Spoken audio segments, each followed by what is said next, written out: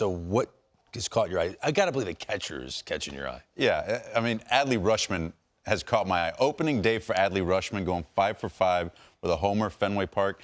I mean, when you have an opening day like that, you remember it. I remember one of my opening days, I hit a homer, and I'll never forget that. He'll never forget this day, going 5 for 5. And credit to him too. He hits the homer early in that game, and just stays within himself and takes what the pitcher's giving him, serving base hits into the left field. He's got a sweet swing.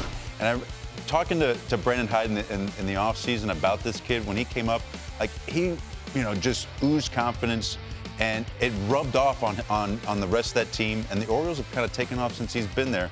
The way he handles a pitching staff, he's very good defensively, works on his craft, and the guy can mash. Yeah, look, Alex, he really has a fondness for catchers and pitchers because you worked with pitchers every single day. So I have to assume there's a pitcher that is also catching your eye right now. Who is it? Well, I wanted to see Kodai Senga pitch because, I mean, he came into the season with, a lot of fanfare coming over from Japan, especially with that ghost forkball.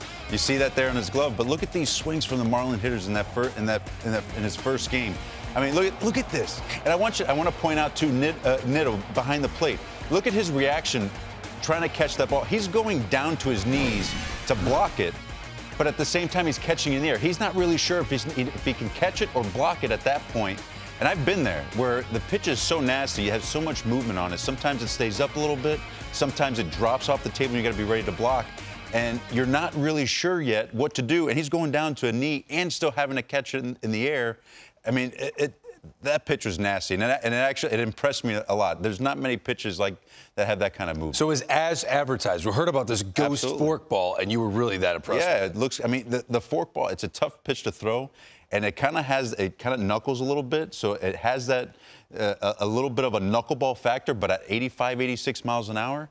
I mean, it's tough to catch and even tougher to hit. He had so many weapons on the mound. He could have gone to any pitch he wanted to. He looked really good. One weapon that Senga does not have, even though his last name is Senga, he can't really sing. Maybe he can, but there was a certain pitcher that caught your eye that can sing. Look, I was watching this game, and I was watching the pregame ceremonies, and when Adam Wainwright stepped away from the line to go sing the national anthem. Let's listen in a little bit.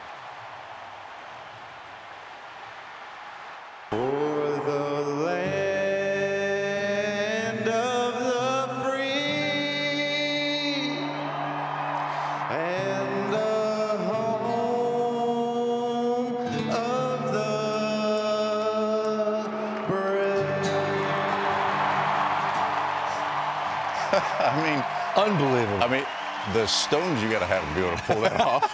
I mean, as baseball players, when we're on a baseball field, there's nothing really for us to be nervous about. That's where we feel comfortable. But to go in a situation like that, where you're now having to sing in front of 40,000 people, not play baseball, do something you know how to do, but to sing and nail it like the way he does, my jaw was dropped. He's otherworldly.